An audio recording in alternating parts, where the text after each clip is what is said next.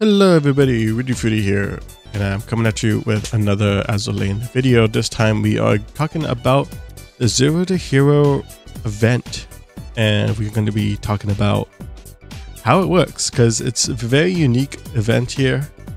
So we're just going to go on ahead, click on the event, and we'll take a look at the event screen here.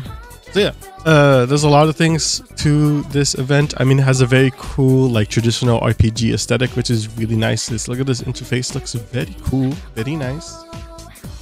But yeah, so what are you going to be doing here? So you may be confused like I was. I might have shown you this story. And the story is really like, you just click over a bunch of text. If you care about the lore, if you care about the funny story, read through the story, and then you'll get some experience points on your commander level, as in commander level for the event, that is. So there's a unique commander level for the event versus the general commander level that you have the Azur Lane account. But yeah, that will level up and stuff. I also think that gives you XP for the event like level, because you know how like usually with events there are event levels, and as you go up you unlock rewards. Oops. And that's sort of the same thing here. Doing the story will help with that, but also doing the battles for this event will also help with that. So how do you do the battles? Okay, so as you're on the battle screen, because you see this icon right here, it says story right now. I clicked it earlier when it said battles. So this is the screen you want to see to do battles. And then basically it turns into a raid event, basically. So if you're familiar with the raid events, it's kind of like the Spring Festive Fiasco we had back in like early February, late January. So yeah, it's like you just do one battle over and over again, and then you will get points for it. So you see we're here at the level 90. I go here, and then I can auto repeat to 15 times, and that's nice.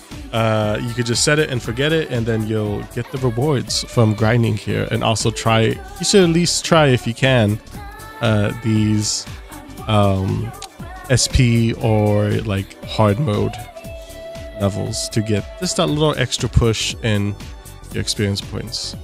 So after you gain some levels for the event through doing these and doing the story, you're going to want to go to the capital here, and you can do a couple things here that are pretty important. You go to the Adventurers Guild, and this just shows you like some quests and the rewards you get. You get like the event XP for some of them, and also you get the special event coins, the special event currency, which I'll talk about right now or in a moment.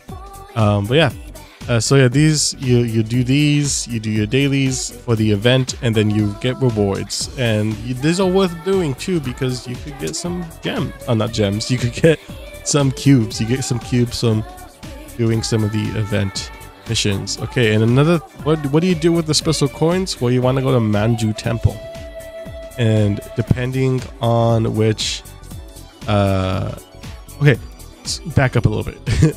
So you're here at the Manju Temple, and then you have 3 different statues you could sort of give the royal coins to as tribute to whatever little statue you're kind of praying to, so to speak.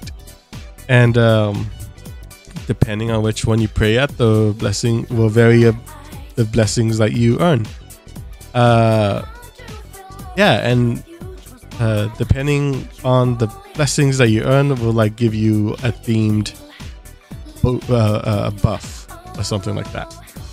Yeah, you get skill books, you get coins, oil, and plates, which is very useful. So this is also very good for beginners as well, to build up your skill book storage, your coins, oil, and stuff. So it's very, very useful. And then yeah, you also get the blessings, which we'll look at the blessings right now. And I think probably the best screen to take a look at that is going back over here and looking at interface at the bottom left corner. Excuse me.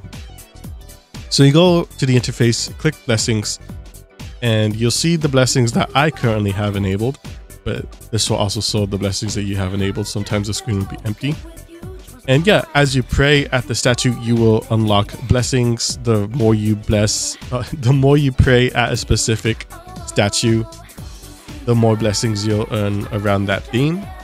So keep that in mind. Right now, this is the loadout I am using as I, make more progress. I will experiment with the blessings and let you know which ones I think are worth equipping.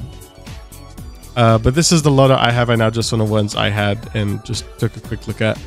But yeah, the blessings can vary in like buff usefulness. So this one increase every 20 seconds, increase the damage dealt by a random ship in your fleet by 30% for 8 seconds. Could be very substantial change there.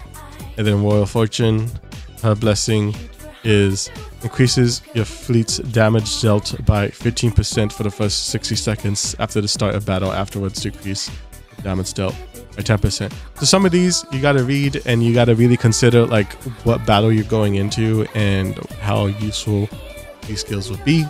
Between these two, I would say this one's really useful for like the level 90 and below, but not for the 125. For the 125, I would probably go with this one, just because I don't expect the don't expect the battle to go that long. Okay, and yeah, and then otherwise, as you earn event currency as well, you just go to the event shop, and then you got all your heroes coins here. See, this is a kind of a low-key fun event, almost like a prelude event, really, as you're getting XP for specific ships, and yeah, it's just a really fun kind of grindy, rewarding event here.